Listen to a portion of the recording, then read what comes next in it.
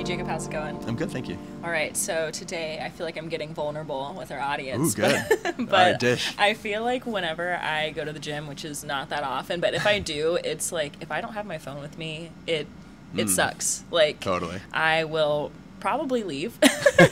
But if I am trying to stick to it, I will like drudge through my workout. And have you ever done the same thing? Oh my gosh. Yeah, like I'm to the point now where if I'm not wearing my Whoop or if I'm not like carrying my phone on a run, I'm not even going to do it because I feel like I'm not going to get credit. Mm-hmm. It's like if I can't get credit for the workout, I might as well not do it. And I know that's not true because like it's for your body, but I feel like I need to keep score, and so I'm absolutely dependent on my phone. Yeah, so I feel like most people feel that way, and that's one of these kind of universal truths that we found in some of our market research in the past few months, especially as COVID's opened up. We found that fitness equipment represents a device, or excuse me, a product segment where people have a ton of dwell time, and where they really, really depend on their media via their phone or their tablet or whatever to get them through it. Yeah, they're using intensive applications too. So not only are they have a lot of dwell time where they're using the treadmill for a long time, but they're running streaming video potentially. They're doing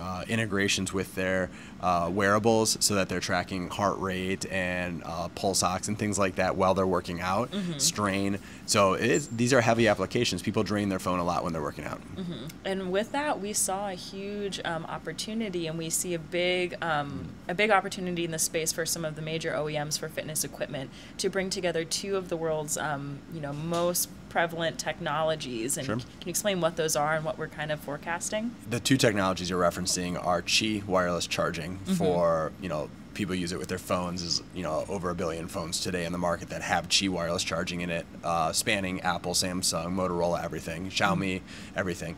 And then the other one is something that's even existed longer, which is NFC technology. So NFC, most people use it as their Apple Wallet or their Google Pay, or I might have inverted those words, but the idea of paying for your Starbucks coffee just by holding your phone next to the reader, that's based on NFC near field coupling technology.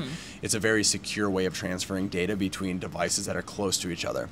So when you couple wireless charging, Qi charging, with NFC technology, you've opened up this world of opportunities that don't otherwise exist without both of those technologies being partnered together.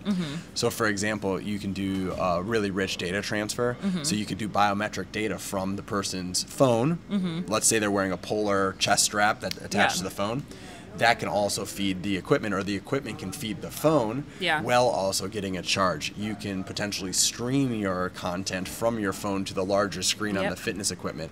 You can do all sorts of tracking and potentially gamification if you're a fitness brand. Not only do they want to build content, but they want to build habits. And I think that benefits the people too if they get kind of an addictive habit to working out where they're going to come more often, they're going to push themselves a little bit more. So there's so much that opens up when you have both power and data all in one place. And finally, if you're a manufacturer of treadmills or stationary bikes or workout equipment, what it also allows you to do, what we're seeing with our customers that are doing this, is it allows you to control where people use their personal devices.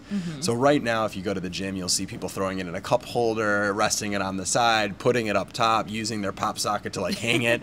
And it's like, it's the Wild West of where do you put this thing. But companies are taking control over their industrial design by giving a dedicated place to put your phone.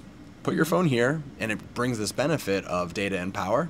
You're going to leave with a more full battery than you came, but that gives so much more control over like attention, like where do people put their eyes, can they build better content that way, can they piggyback off of this dual device system, the treadmill plus the phone. So I think that the forward-thinking companies on this are absolutely down the path of doing this. There's already wireless chargers on treadmills out in the market, but wireless power plus NFC is actually a game changer. Absolutely, and we're really excited to see who comes out with this next. All right. Stay tuned. Yep.